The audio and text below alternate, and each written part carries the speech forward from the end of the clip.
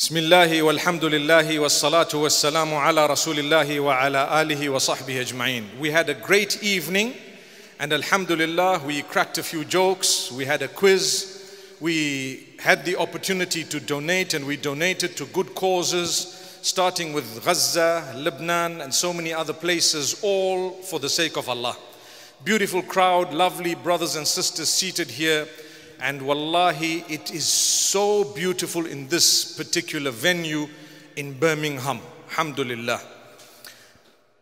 My brothers and sisters, Allah has favored us with so many favors. I've been speaking about the favors of Allah because in the Quran He says, وَإِن تَعُدُّوا نِعْمَةَ اللَّهِ لَا تُحْصُوهَا.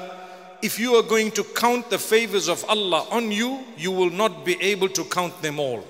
So the biggest favor is the fact that He's guided us towards Him. We are believers, we believe in our Maker, we worship Him alone. We are part of the Ummah of Nabi Muhammad sallallahu alayhi wasallam. That's the biggest favor. Allah's guided you.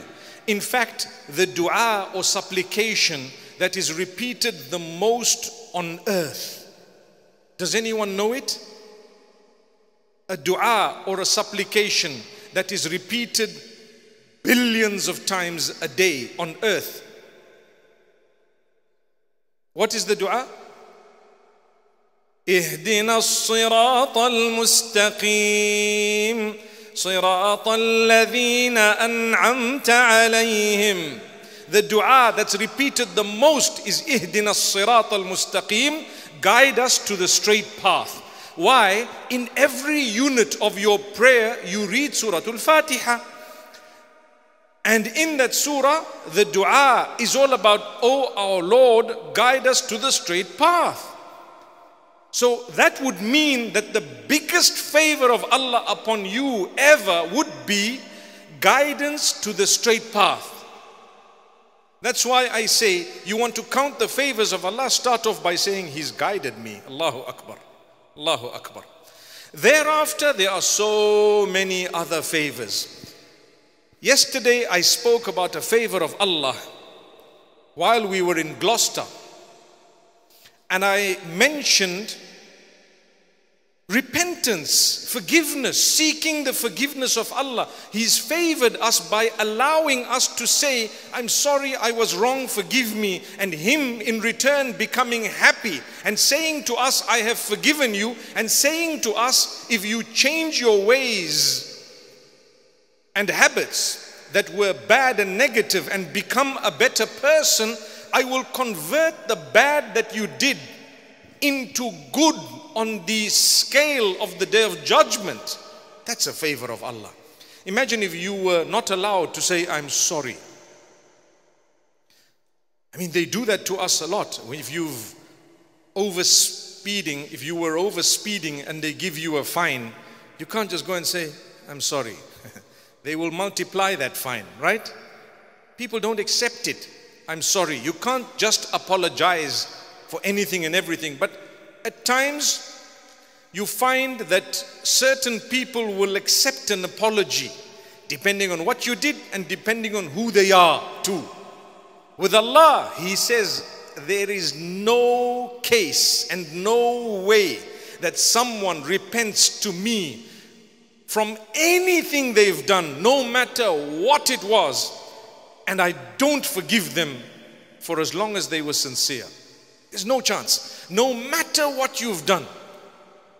Allah says, for as long as you've apologized and for as long as you've sought forgiveness, I will always forgive you, no matter what. Even from shirk. What is shirk? When you associate partners with Allah, it's the highest sin, the biggest sin that you could commit. In Islam, we're taught that it is association of partnership with Allah. But Allah says, if you're alive and you're breathing and you're okay and you seek forgiveness from it, I will still forgive you. The only time that forgiveness, Allah says He won't do it, is for a person who died without seeking forgiveness. So if you and I had to pass away, may Allah grant us a good death at a time when He's pleased with us. Ameen. If we were to pass away, the things we sought forgiveness for would have been wiped out already.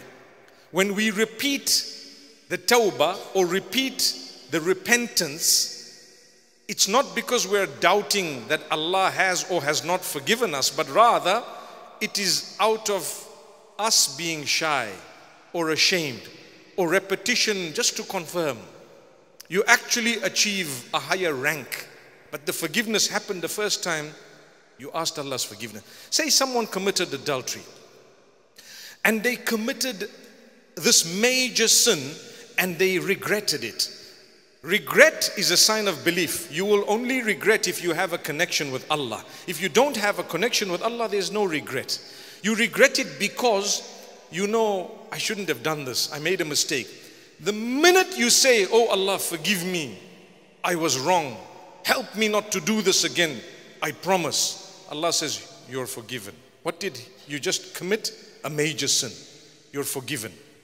But now, a day later, 2 days later, what happens? Shaitan comes to you and says, you're not forgiven. So you say, oh Allah, forgive me. Forgive me. I know you are most forgiving. Forgive me. We're asking the forgiveness of Allah. It should never be because we're doubting whether we were forgiven or not. No, no, we were forgiven. But it is only because we want to repeat it, because repetition is good. It keeps reminding us, I did something wrong. Allah has blessed me by helping me and guiding me towards seeking forgiveness. Allah changes your life. When a person's been leading their entire lives away from Allah, and one day they come in and they say, I bear witness that you are my Lord. Allah says, I love this so much. I delete all the bad you've ever done in the past. When you say, I bear witness there is none worthy of worship but Allah, what are you doing? You're saying a shahada. Ashhadu an la ilaha illallah wa ashhadu anna Muhammadan Rasulullah. I bear witness there is none worthy of worship besides Allah. I bear witness that Muhammad, peace be upon him, is his messenger or his worshipper, his slave. Innal Islam yajubbu ma qablah. The hadith says, when you enter the fold of Islam, it deletes everything bad or negative or sinful that you did before that point. It's wiped out. So a young guy came to me once, and you might have heard me say this before, and he tells me, I feel like exiting Islam and coming back to Islam.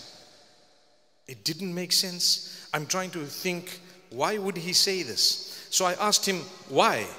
Why do you want to leave and come back? And he said, because when I hear of the virtue of a person who's come to Islam, I feel I'm a born Muslim, I did wrong, I seek the forgiveness of Allah, but I want to be pure, I want to be a person whom the past is deleted for them. So if I go out and come back in, perhaps I'll start off with a new leaf. I'll have turned over a new leaf. Are you understanding what he's trying to say? I said, listen, my son. I looked at him and I felt his pain. I felt his pain. And I felt the seriousness of him turning to Allah. I said, do you know that when you engage in sincere repentance, you get exactly the same reward? التائب من الذنب كمن لا ذنب له التوبة تجب ما قبلها. You seek forgiveness, it will wipe out whatever happened before it. You turn back to Allah, it is as though you did not commit the sin. When you repent from a sin, you become equivalent to the one who did not commit the sin.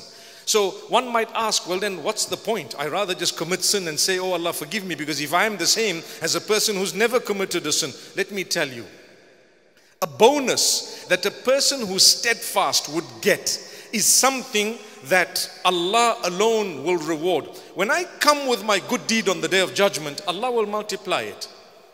من جاء بالحسنة فله عشر أمثالها.